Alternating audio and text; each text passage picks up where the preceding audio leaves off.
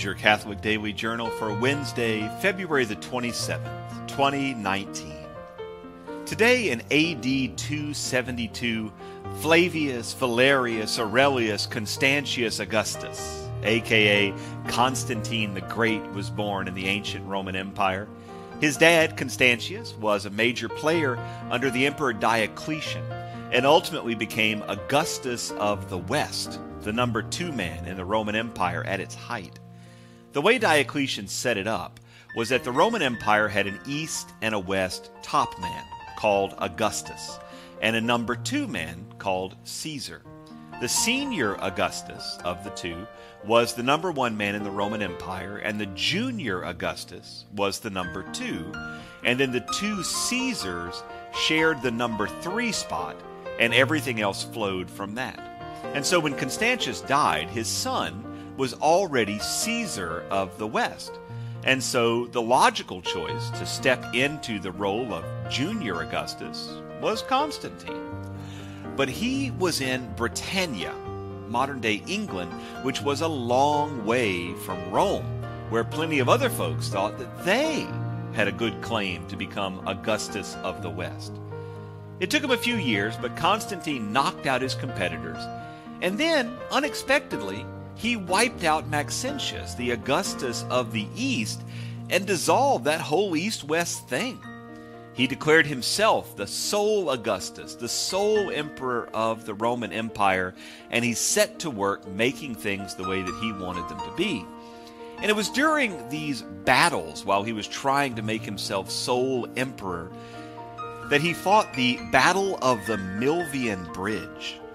And it was in preparation for that battle that Constantine claims to have been given a divine vision where Jesus appeared to him.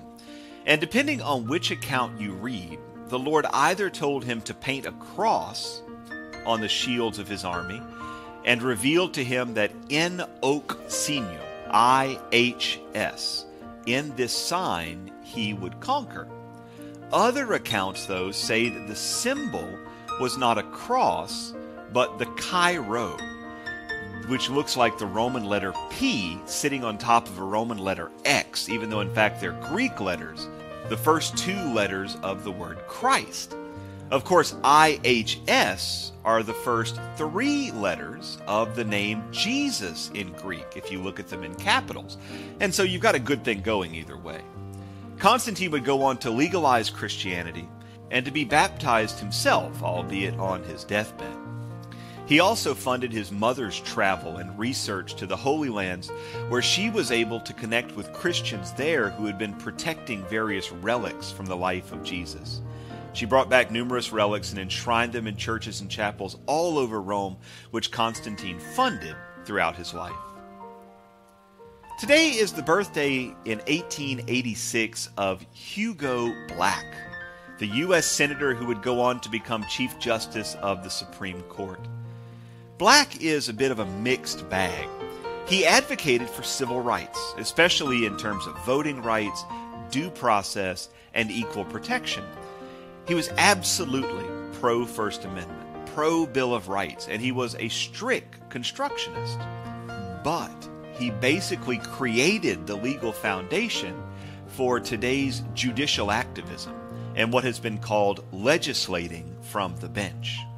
Without Black, there is no Roe versus Wade, there's no Obergefell versus Hodge.